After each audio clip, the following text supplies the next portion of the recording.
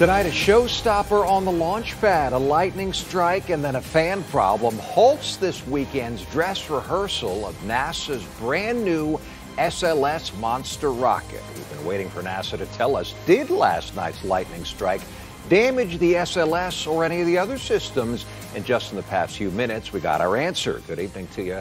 I'm Eric Von Aken. Thanks for joining us on this Sunday. NASA just wrapped up a conference call explaining what happened with that lightning strike and the dress rehearsal and the halting.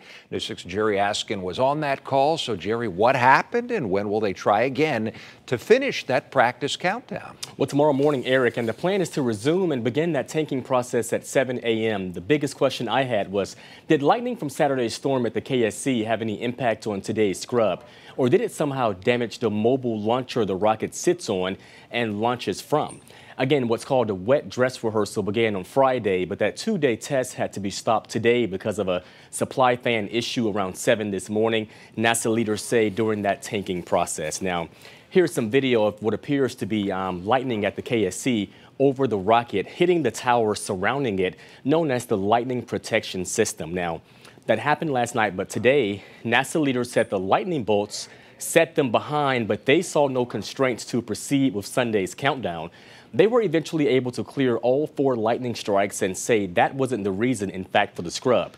The team is now working to fix those issues. Now, this morning, NASA was set up to fuel up the SLS rocket and count down before lifting off, though leaders say teams were not able to safely pressurize the mobile launcher or add fuel because the fans were not working, fearing they could be exposed to hazardous gases. Now, engineers are now at the pad and working on the fans and will now try Monday morning to resume what's called that tanking process.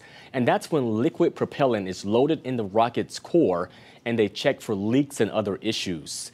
Now, I was on that NASA call today in the past hour as those next steps were being discussed. Take a listen. The lightning event that we had yesterday, we were able to work our way through that and clear the systems and clear for the test today. And the fan issue was what was the cause today. We don't believe that was related to the storm or to the lightning event. Yeah, News 6 will let you all know how that wet dress rehearsal goes when it resumes tomorrow. You may be asking, what's the goal here? Well, the Artemis long-term plan is to return astronauts to the moon by 2024. Eric.